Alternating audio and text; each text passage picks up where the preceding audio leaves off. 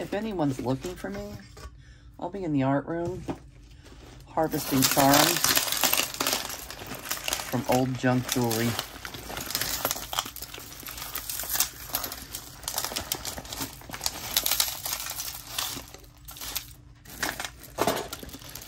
Look at these Fridas.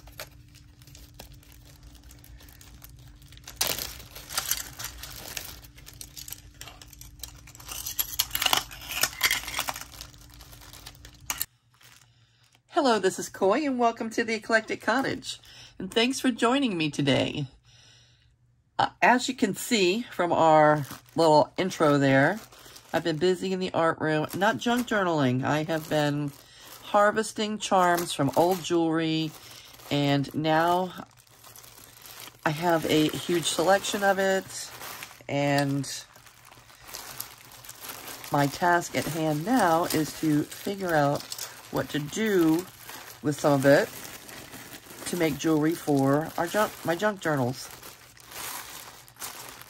There's a lot of it. There's beads and there's charms.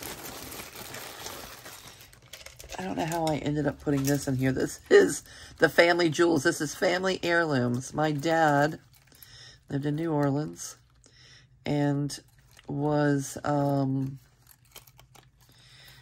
known to quite often take part in the Red Dress Run. I don't know if any of you are from New Orleans, but the Red Dress Run, everybody dresses up in a red dress and their finest jewelry and their, you know, shoes, and they they race. They race in the Red Dress Run. But that I'm not gonna take that apart. I'm just not gonna do it. Anyway, there's lots and lots and lots of stuff here now, and I have to figure out what to do with it. I don't know exactly, other than to make, you know, spine dangles. You know, I think we can put some on paper clips, and even if you can't put them at the top of the journal, we can at least, you know, put the paper clips on the side with a dangle.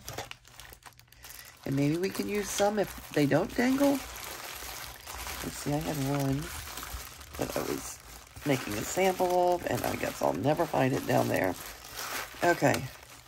All right, so let me show you a little bit about what's in here, and maybe it will give you some thoughts and ideas that you can share with me as I am going to start searching YouTube for some ideas now.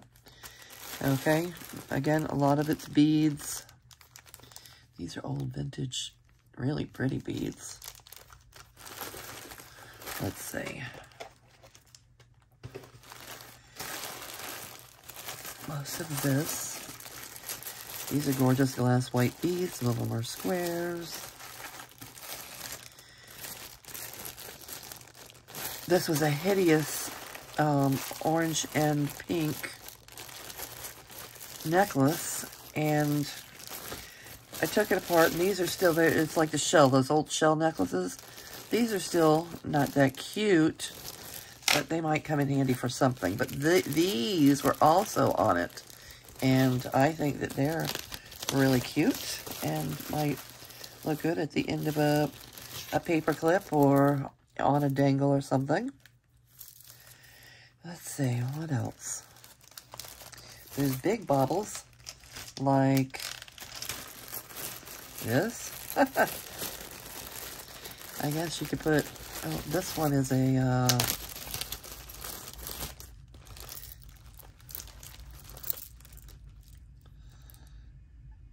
okay, you can put that on a spine jewelry.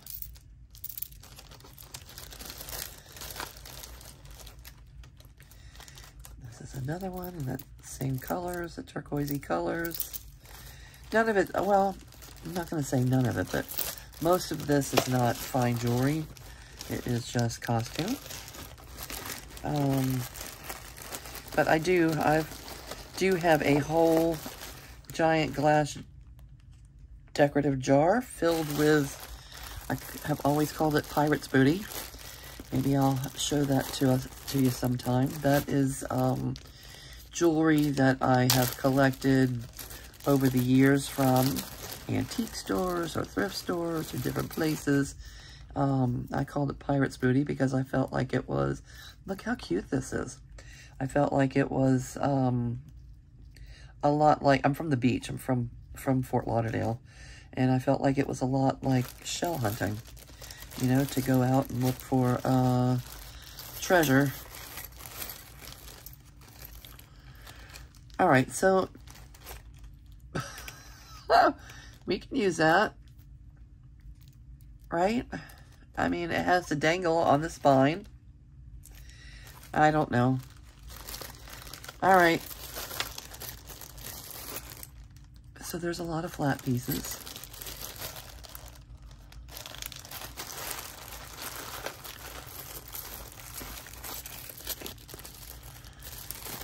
Right now, I am in search of inspiration.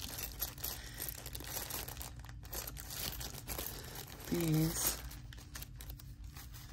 I kind of like this little black cross. There's several crosses in here. That one's very nice. I like it a lot. It doesn't have a topper on it. I would have to do something about that.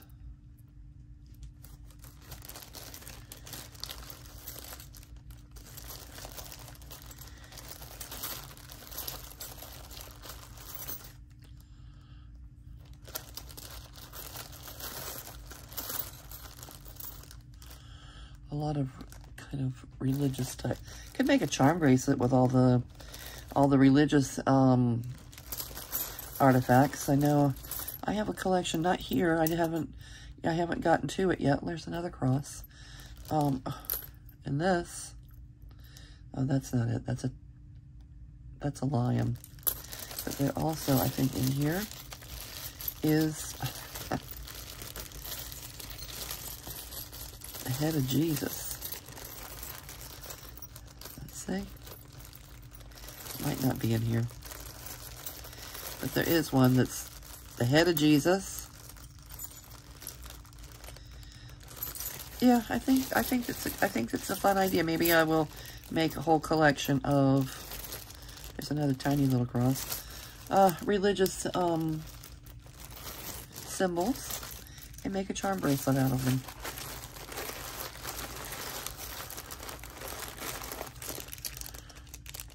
Alright, these are missing the big jewel for the center, but all the little jewels are there. I don't know about those. Might not be worth keeping.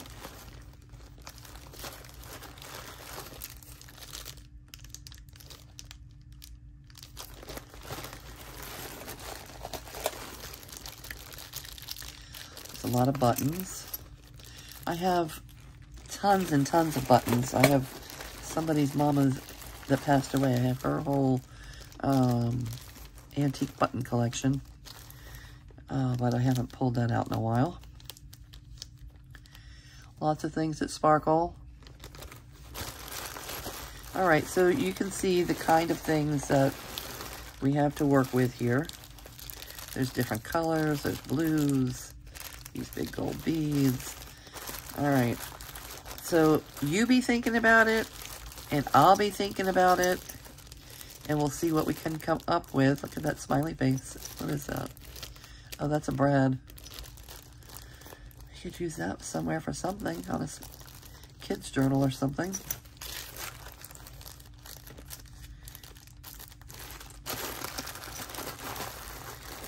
Tons of shit. Oh, you know another thing that I was thinking might be fun to make is, you know how they make, in a picture frame, they make a giant Christmas tree.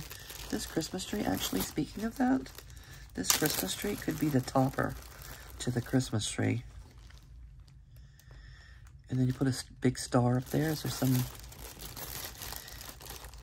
up there for the star? And then make all the jewels. I don't know if you know what I mean, but all the jewels make, you know, make the art. Okay, right here, right there, I think I have just found the start of my first Christmas tree frame. All right, so I don't have a whole lot to say here today. I hope everybody had a great 4th of July yesterday. I spent the day at the lake with my kids, which was awesome. We had the perfect cotton candy colored sunset and late night hot dogs on the grill. We just made it easy, and we floated a lot. All right, I'm gonna say goodbye for now. I just wanted to check in with you, let you know what's going on, and yes, I will still be doing junk journaling. I guess, took a unplanned break after the 100-day project. That was a lot of work, and now it's time to move on in whatever direction we're going to go in. Right now, I'm thinking about junk journal jewelry, something to add to my booth at the Art Walks. All right, everybody, stay crafty. Have a great afternoon, and I will see you again real soon.